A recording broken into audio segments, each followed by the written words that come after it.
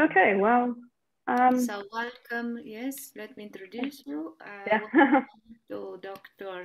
Lisa MARQUAND from the Stony Brook University. And she's going to talk about involutions of a cubic fourfold. Yes, thank you very much. So first of all, I would like to thank all the organizers for organizing a really good conference so far. I'm looking forward to the rest of the week. And again, thank you for inviting me to speak today. So yes, I want to talk today about cubic fourfolds with what's called an anti-symplectic involution. So before we dive straight in, I just wanted to kind of talk a little bit about why I'm talking about cubic fourfolds in a conference about hyperscalar manifolds. Okay, so a cubic fourfold is a Fano fourfold. And if we look at the Hodge decomposition of the middle cohomology, we see that it has Hodge numbers 0, 1, 21, 1, 0. And to anybody who's familiar with K3 surfaces, this would look very, very familiar. It was very similar to K3 surface. So in fact, there is a very close relation to K3 surfaces.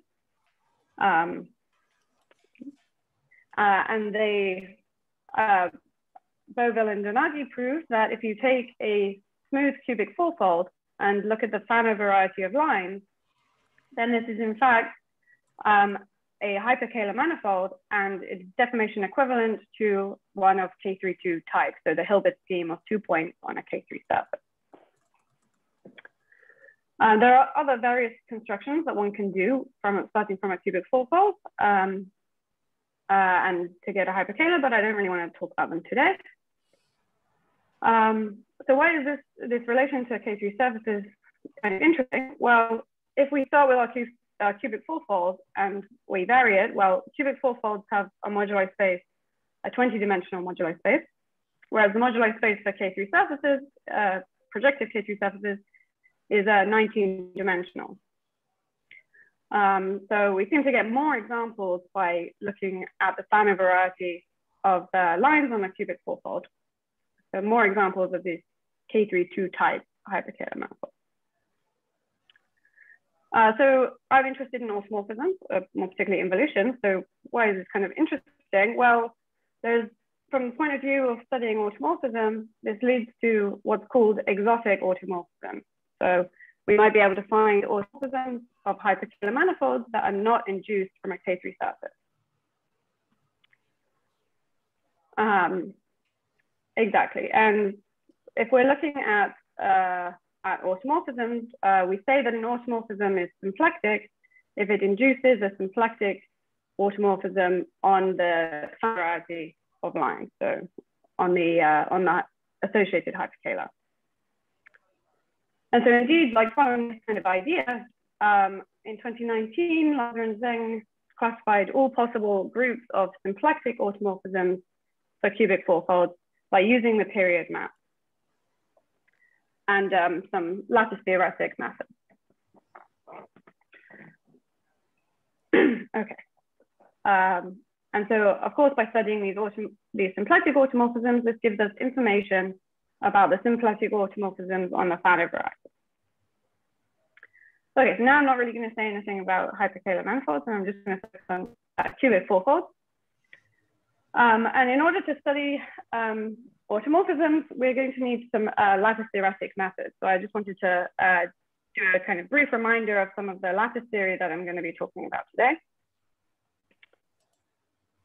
And what is a lattice? So an even lattice is a free finitely generated Z module equipped with a non-degenerate symmetric bilinear form. So we say the lattice is even if the self-intersection of any element of the lattice is even and is odd otherwise. So what's going to be important is this discriminant group of a lattice. So you take the dual lattice and you mod out the lattice. And this is going to be a finite abelian group.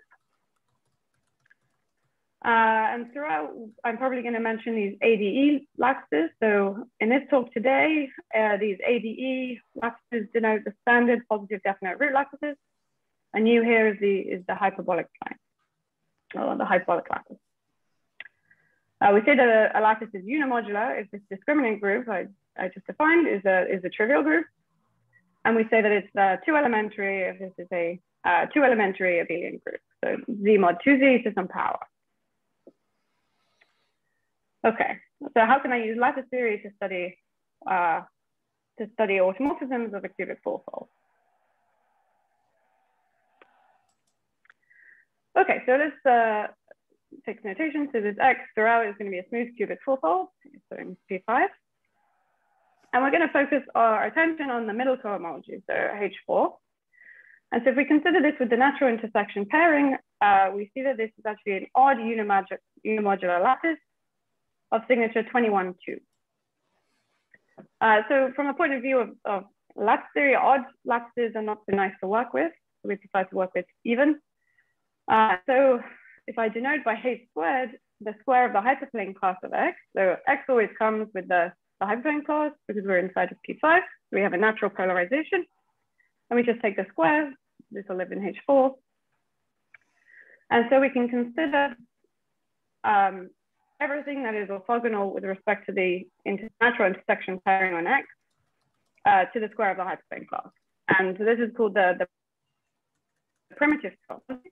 This is an even lattice.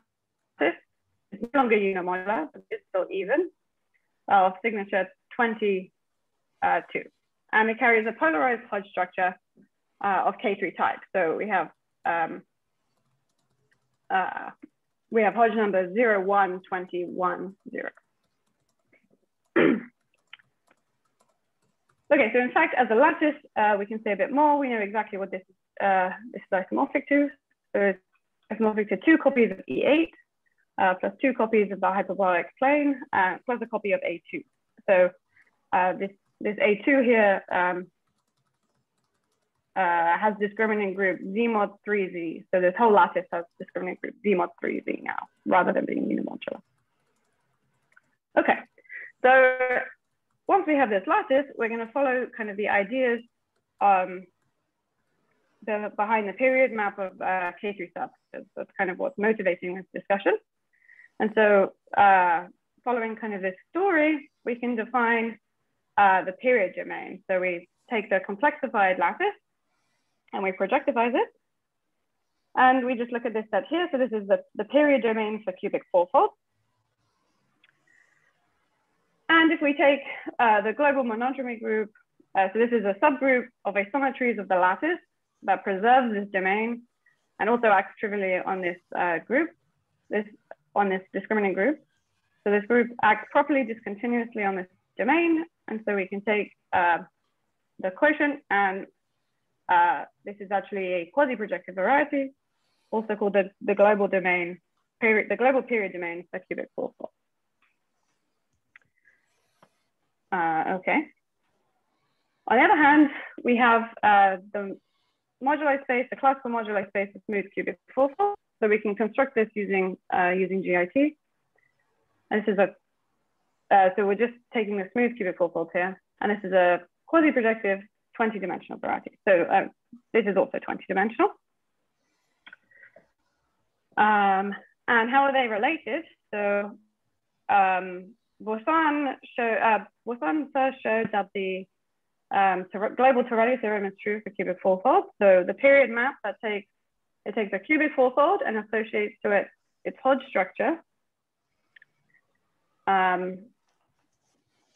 And work of Hassett, Lazar, and Ojenga worked on showing what the image was of this period map. So the period map of cubic fourfold is an isomorphism from the moduli space of smooth cubic fourfold onto its image inside of this period domain. And what's its image? Well, it's everything apart from this union of two irreducible divisors. So I don't really want to talk about these divisors too much, but this one can think of this C2 as parameterizing singular cubic fourfolds, and this C6 is degenerations of cubic fourfolds. So what does this give us? This gives us a way to associate to a smooth cubic fourfold its Hodge structure. Okay, so in fact, slightly stronger is true. So I think this is more recently, maybe 2019, Zheng, this is due to Zheng, he proved the following strong global Torelli theorem. So we have, if we let x1 and x2 be two smooth cubic fourfolds, and we assume that we have an isomorphism of polarized Hodge structures between that middle cohomology, then we can say that this is actually induced by an isomorphism of the cubic fourfolds themselves. So in particular, we have this isomorphism of groups. So on the left-hand side, we have the automorphism group of a smooth cubic fourfold. And on the right-hand side, we have Hodge structure isomorphisms on H4 that fix the polarization. And so this is exactly going to give me an automorphism of my primitive cohomology. And so what we can do if we want to study automorphisms of X, we can just study instead automorphisms of the primitive lattice, which is essentially a lattice theoretic question. Okay, so that's what we're going to do today. So instead of studying automorphisms on X, we're going to study the automorphisms on the primitive cohomology. Okay, so L here throughout is going to denote the primitive cohomology. So this was an even lattice. So whenever, I'm going to focus a little bit more on involutions now rather than automorphisms. We're going to zoom in onto involutions. So if we have an involution of a lattice, then we can take, it determines two eigenspaces. So this L plus here is what's called the invariant sublattice. So this is all the classes in the primitive cohomology that are fixed by my involution. And this L negative is the co-invariant lattice. You just take the orthogonal to L plus with respect to the intersection pairing. Yeah, okay, so if we take the direct sum, this is a sublattice of the primitive cohomology. And if we take this kind of quotient, we see that we actually get a two elementary group. So this is kind of a bit technical, but this is what's going to allow us to study these, the automorphisms a bit lattice theoretically. Okay, so here I want to be a bit more precise. So if we look at our middle cohomology and we, with Z coefficients, and we intersect with the H22, this is what's called the algebraic sublattice of X. So classes inside of here are going to be classes of Hodge classes. And so they're going to be surfaces that are contained in my cubic fourfold.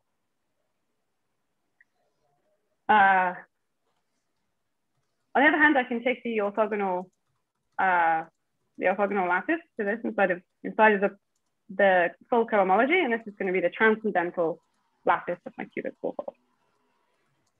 And so I say that an involution of my cubic fourfold is symplectic if it acts trivially on H31. So in other words, this is equivalent to saying that this transcendental lattice, the perpendicular of all the algebraic classes, is contained in my invariant lattice. On the other hand, I'm interested in anti-symplectic involution. So an anti-symplectic, the transcendental lattice will be contained in the co-invariant sublattice L negative. And so this just allows us, this along with this technical kind of bit about this embedding group, this just gives us a way to compute the rank and the signature of these lattices.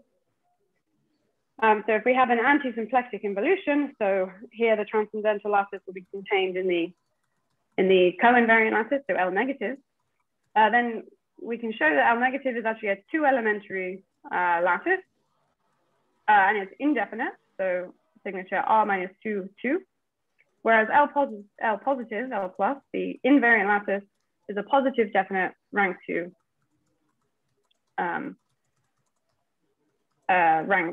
sorry, whatever the rank is, and this is its discriminant group. But the more important part is this is positive definite. Okay, so when I say I want to study an involution on the lattice, what am I really saying? I really want to identify these two lattices. I want to identify the invariant subclasses. And so if I have an anti-symplectic involution, this L plus is going to be contained inside the primitive algebraic classes. So if we take this lattice I defined here, the algebraic lattice, and intersect with the primitive cohomology, L plus is going to be contained inside of that. And so for a general cubic fourfold with an involution, this L plus is going to be equal to the primitive algebraic cohomology. Okay, so now let's talk about some geometry. So let's talk about the geometry of what's going on. So if I have a cubic fourfold, this is just defined by a cubic equation in 5 variables. And in fact, if I have an automorphism of such an X, I can actually lift it to an automorphism of the ambient P5. And so once we lift to an automorphism of P5, we can apply linear changes of coordinates and we can diagonalize our involution. So it becomes very easy to write down what the possible involutions of a cubic fourfold are. And so this was done in 2011 by Gonzalez, Aguilera, and Liendo. I think they also did it for cubic threefolds and not just the involution.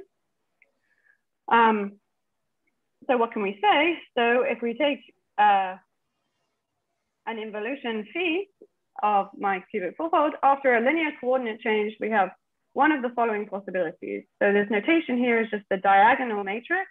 So you have a bunch of ones and then a bunch of minus ones, and this is acting on the coordinates x0 through to x5.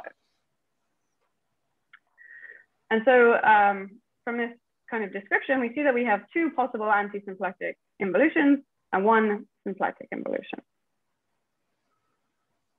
So I'm mostly going to be focusing on this third anti-symplectic involution today, but I'll mention this one too. Okay. I'm not sure how much time I had left. I'm not sure when I started, but I think around at least 10 minutes, right? Yes. Okay, cool. Excellent. Okay, so if we want to try and identify some invariant primitive classes, I should start by looking for some invariant surface classes that are contained in X. So the goal is to try and find some invariant surfaces that are contained in my cubic fourfold. And actually this description of the involutions, this enables us to write down more precisely an equation of X with these involutions. And it becomes very obvious that this X contains a lot of invariant planes. I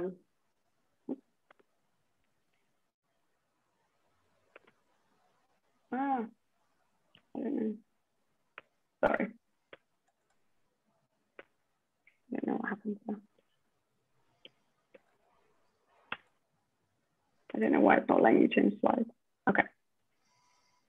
Okay, so what can we say? So if we let X be a cubic fourfold with an anti-symplectic involution, but I'm going to focus on C3, but the same method works for the other anti-symplectic involution, then we can immediately show that X contains at least 19 invariant distinct planes. It contains a lot of planes. So firstly, this phi3, how is this acting? So it fixes the first coordinate, so x0 up to x3, and then just acts by -1 on the last 3 coordinates. And so if we write down the equation of X, we see that the x3, the x4, and the x5, they can only appear we don't have any like cubes, and we can't have them appearing by themselves in order for the equation of X to be invariant. And so these Li's and this G, these are all equations in just the first variable, so x0, x1, and x2. And so immediately we'll see that such a cubic is going to contain this plane. So in fact, this plane is fixed by the involution. And so once we get a single plane, we can consider linear projection from that plane.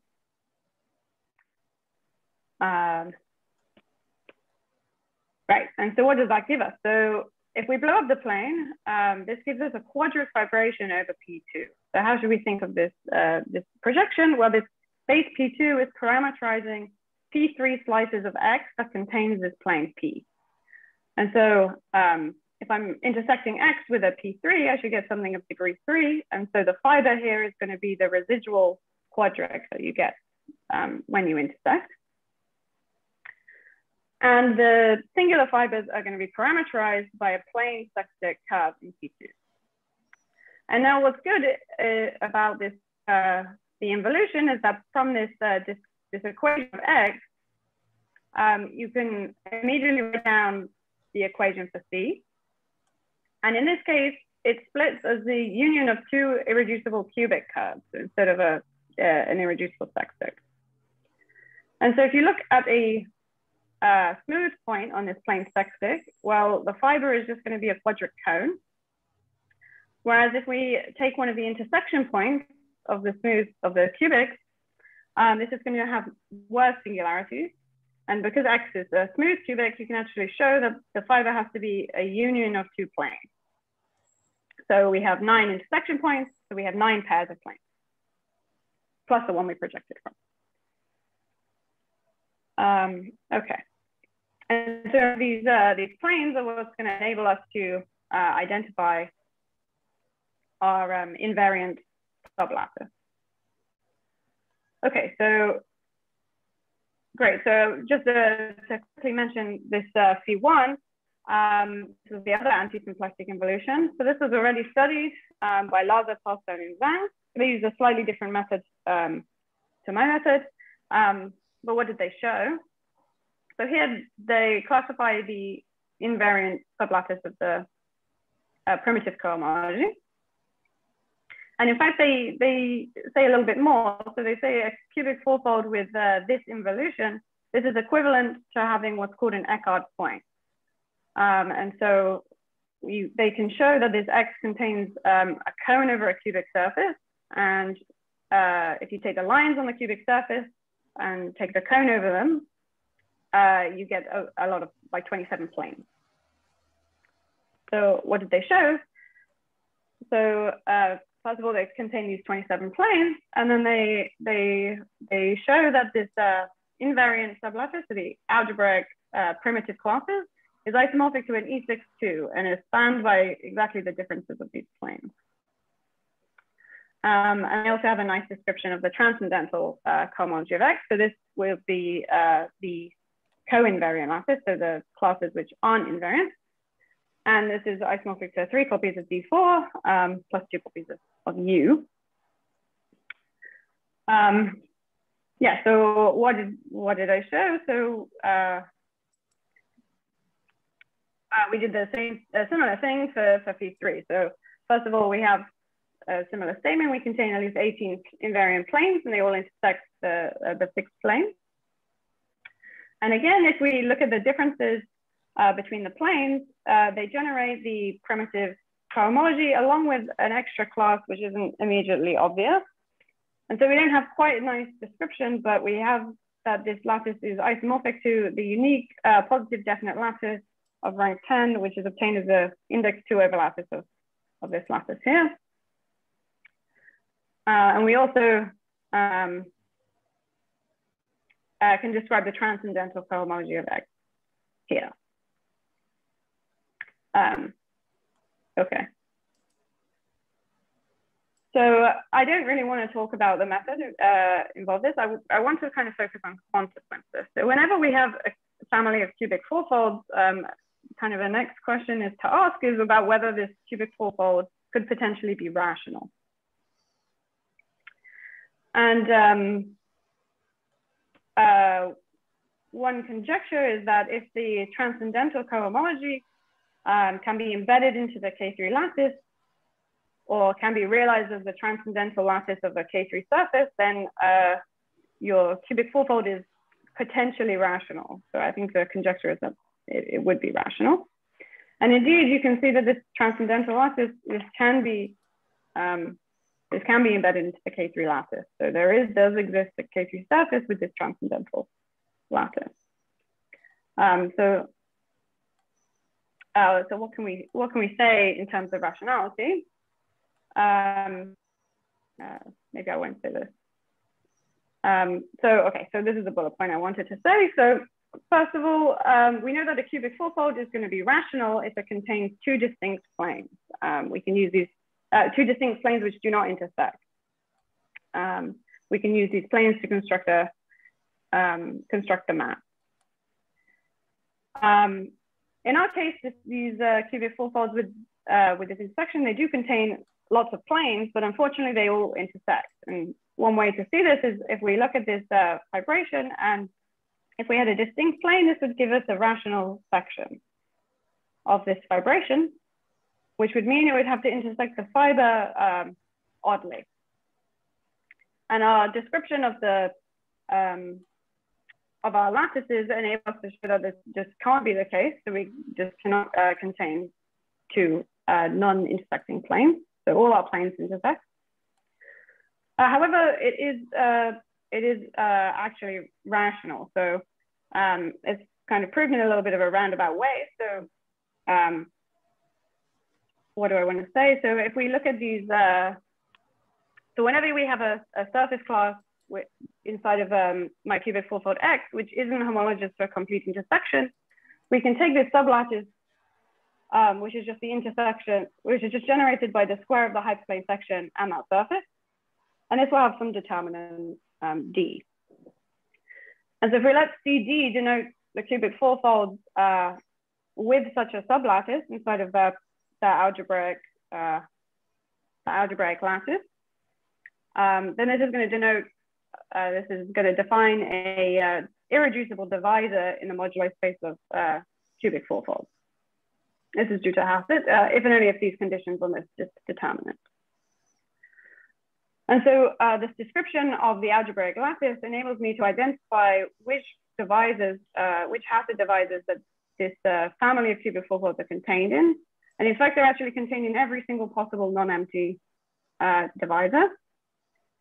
And in particular, this implies that they're rational. So lots of these divisors, for example, C14 is the closure of the Classian cubic locus.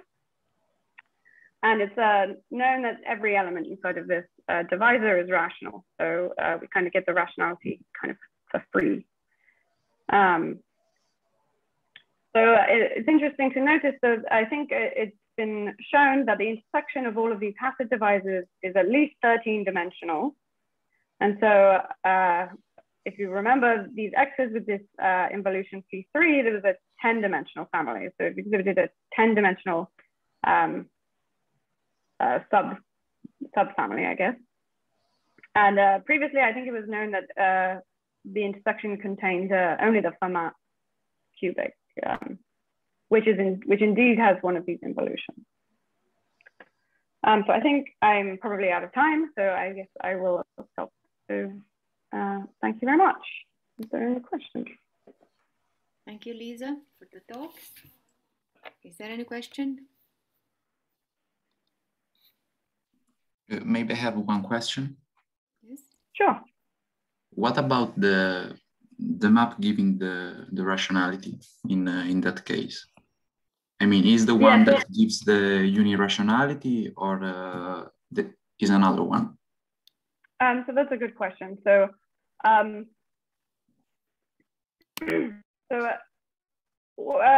because X is contained in the C14 locus, and it does not contain two distinct planes, one can show that it actually contains a quartic scroll, a rational normal quartic scroll. And I think this is enough to give the map on rationality. I think it's then going to be birational to the symmetric product of this surface. But I haven't. It's hard to see it geometrically from the equations and stuff. I would like to try and find this surface inside of X more explicitly, but haven't been able to as of yet. Okay, thank you. Yeah.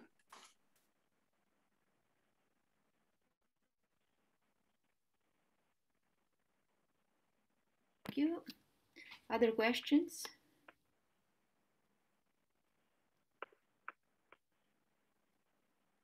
But sorry, Lisa. So you at a certain point you said that this discriminant locus of the quadric band is the union of two cubic curves, and then over the singular points of the discriminant locus there are a couple of planes.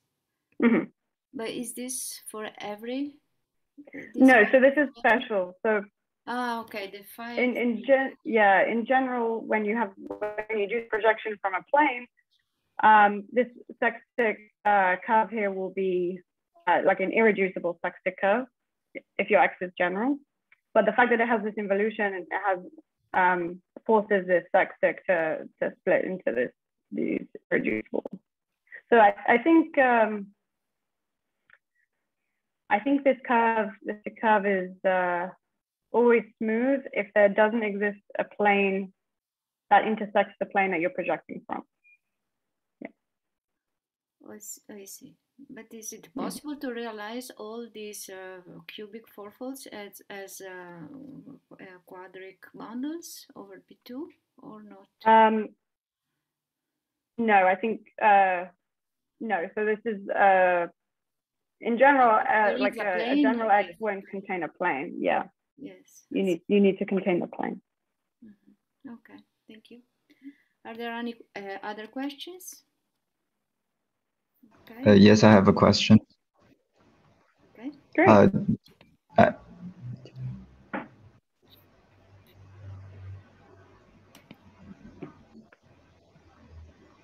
Yes, please.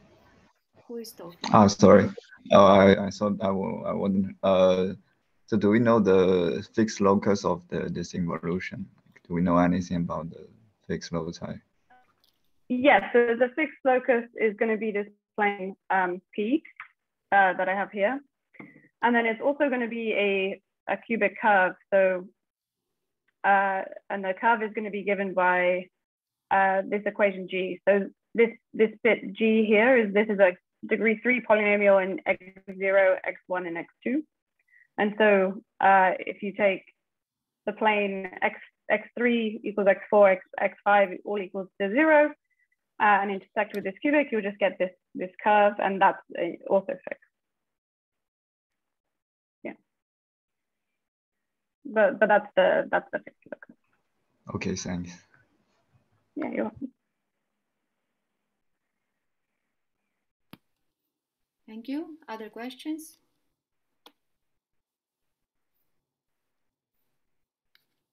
Okay. If not, thank you, Lisa, again for the beautiful talk. Thank you. Now, yes, we will have a break until 11 and 20